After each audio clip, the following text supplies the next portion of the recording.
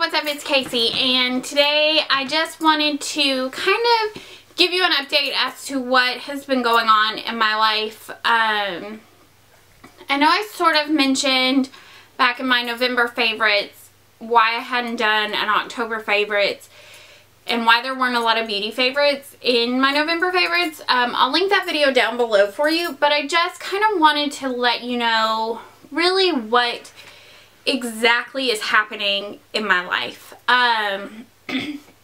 So let's rewind back to like the middle of September. I started to get a really serious headache, and I felt like I was popping ibuprofen every single day, like not like one or two, I'm talking like a lot of ibuprofen every day. And then on the 8th of October I was driving to work and I was sitting at the red light right next to my work, and I passed out in my car, and I was on the phone with my husband, and when I came, I came to really quick, but it was just like, oh my gosh, I just passed out, like I'm driving, and that is a really, really scary thing, because when you pass out, you just, I don't know, it's really scary when you're driving and you pass out and all of a sudden you're like, you wake up and you're creeping out into the middle of an intersection when you've got a red light. And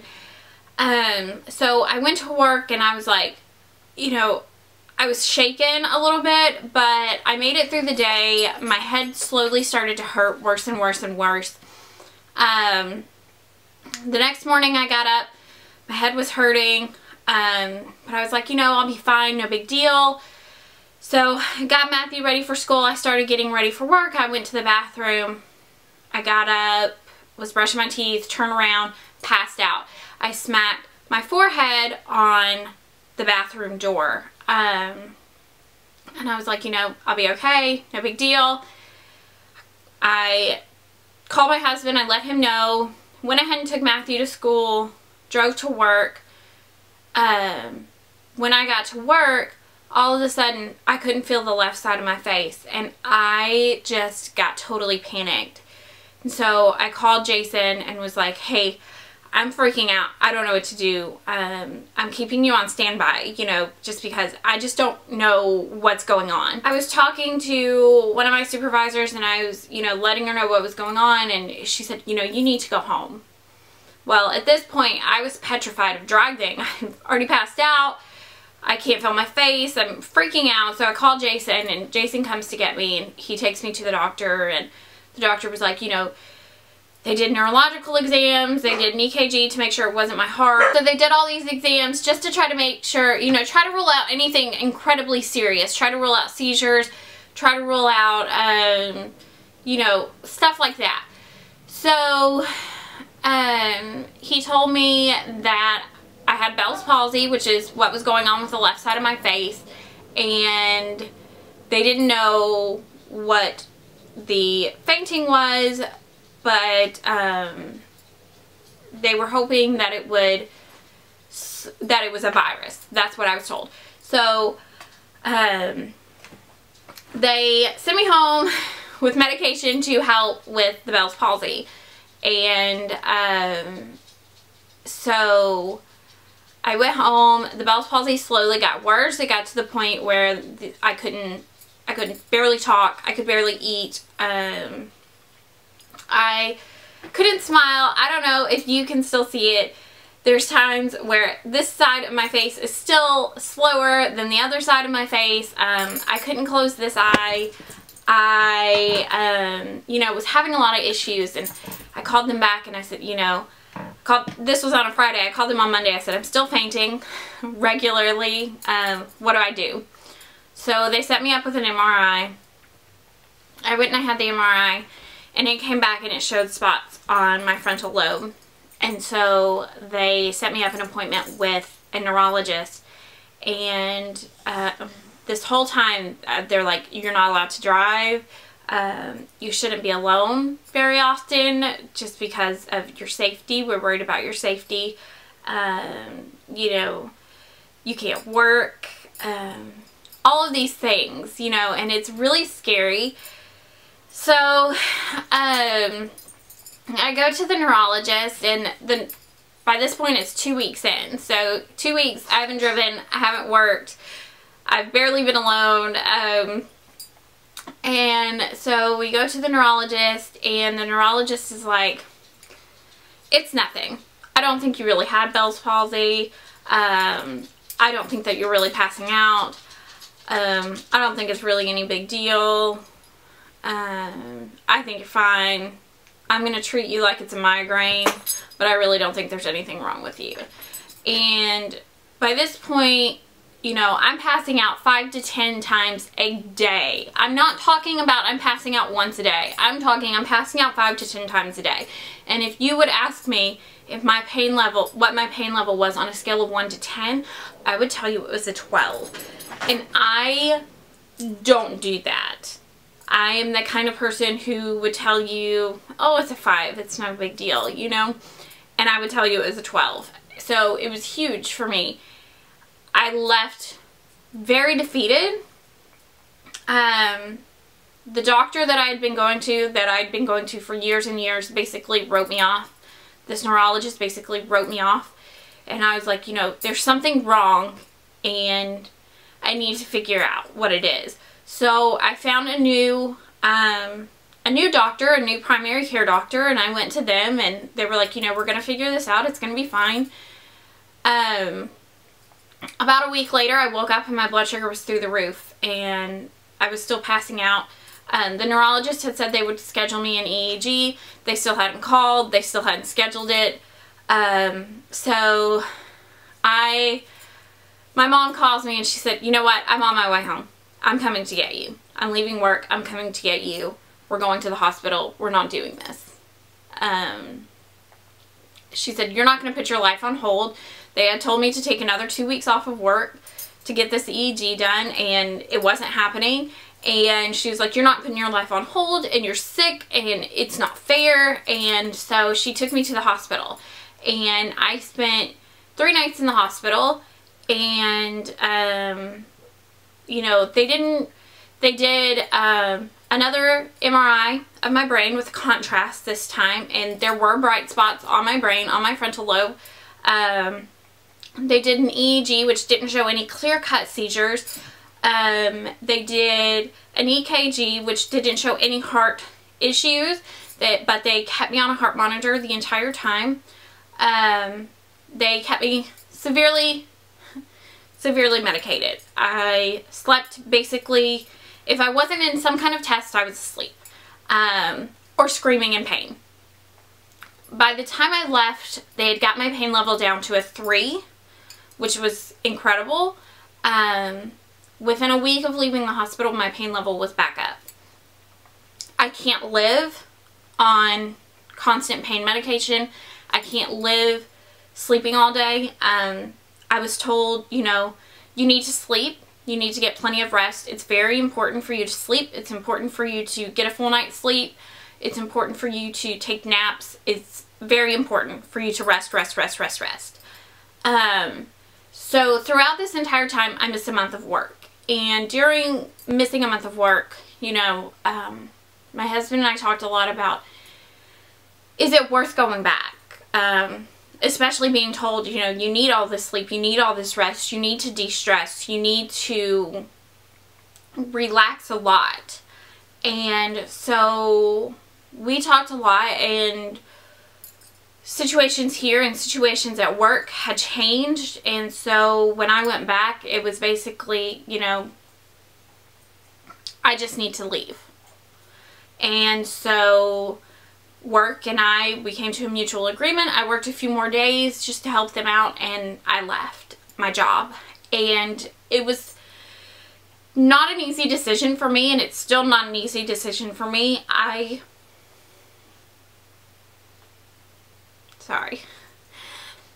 love my kids there. I love my kids very much, and leaving them really devastated me and broke my heart, and it was really hard for me. And I hope that that they know, and I hope that their parents know, and I hope that everybody understands that I didn't leave because I didn't like the job or because of anything to do with the kids. The kids are what held me there constantly. Every time that I felt sick, they're what kept me from leaving. You know, I've had deteriorating health for a long time, and they are what has kept me there.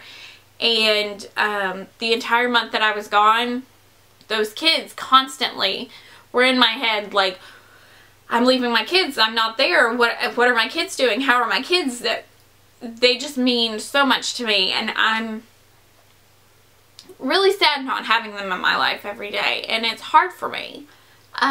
Making the decision to leave was really difficult for me, but I had to come to a realization that I have a child that I gave birth to, that I need to put as a priority. I need to put my health as a priority. I need to put my husband as a priority, my family as a priority to me. This is what I felt like God was telling me to do. And so this is what I did. And I think about those kids a lot. And do I regret this decision to leave? No, I don't. But was it a hard decision for me, and is it still something that I think about? Of course, absolutely. But so I left my job, and my health, I quit my job the week of Thanksgiving. I worked my last day that Wednesday. So, you know, it's been 2 or 3 weeks of no working. I decided to sell premier jewelry. That's something that my mom does, and it was something that I felt was a good fit for me. And, you know, we prayed a lot on it, and we discussed it a lot, and it was not a quick decision. Seriously, every video. It wasn't a quick decision, but it was something that we felt was right for us and a good fit. And so that's what we decided. But as far as my health, it's still fighting with doctors and trying to get seen by doctors and, you know, trying to find the right medications. What I was told when I left the hospital was it was either migraines or multiple sclerosis.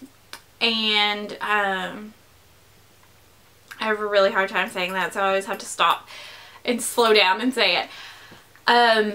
So they basically told me that they couldn't diagnose it as MS until 6 months later. They're going to do another MRI of my brain.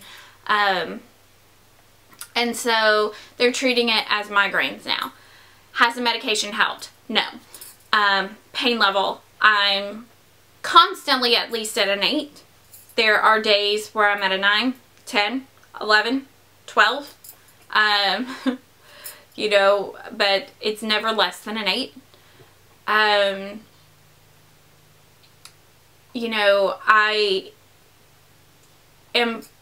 people think that I quit my job so that I could stay at home and be lazy. I didn't. I stay home.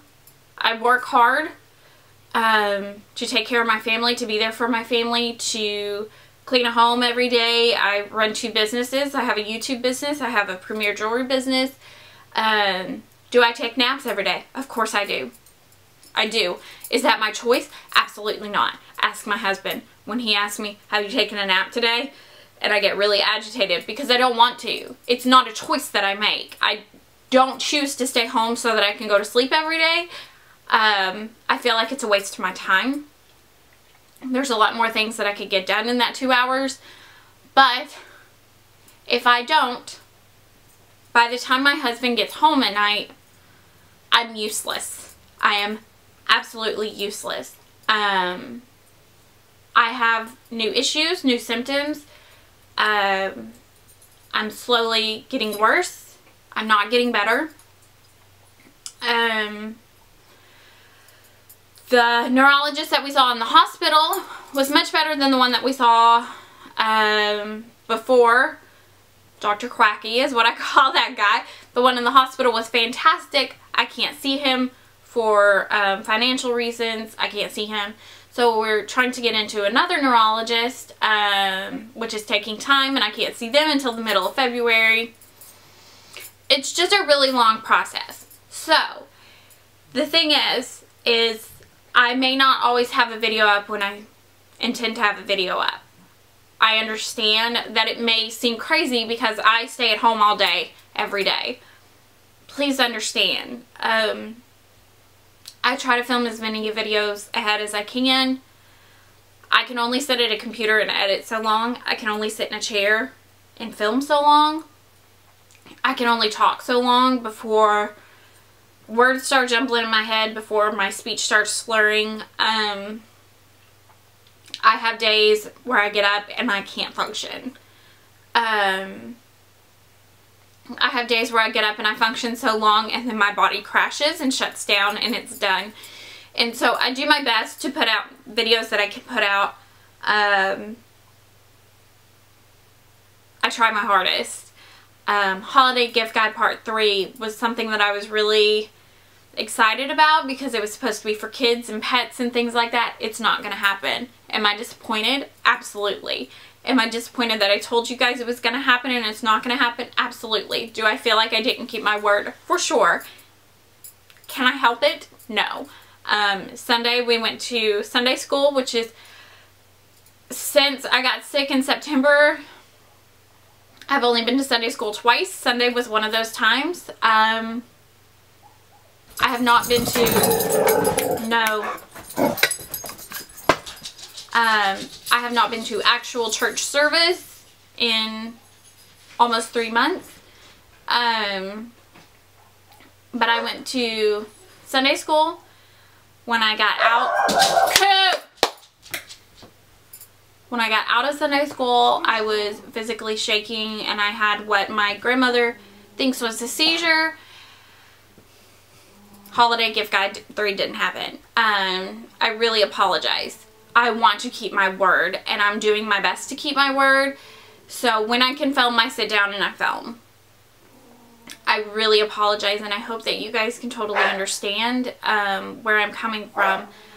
I try not to delve too much into medical terms and personal terms, and I'm really sorry about the dog barking in the background. There's dogs running around my neighborhood and he's going crazy. I'm not telling, Coop! Stop. I'm not telling you any of this because I want your sympathy or I want you to feel bad for me, and that's not at all what this is. I'm telling you because I want you to understand just where I'm coming from. I'm doing my best to do what I tell you I'm going to do. I will try to stop telling you that I'm going to put certain things out, but I do get excited about videos that I have planned. So I hope that you guys can understand, you know, and I also hope that Toby, I also hope that you know that if you have medical issues, you're not the only one out there. I have them. I don't want people to ever feel like they're alone. So if you feel like you're alone in your medical issues, please don't. Reach out to me. I would love to talk to you and help you understand that you're not the only one.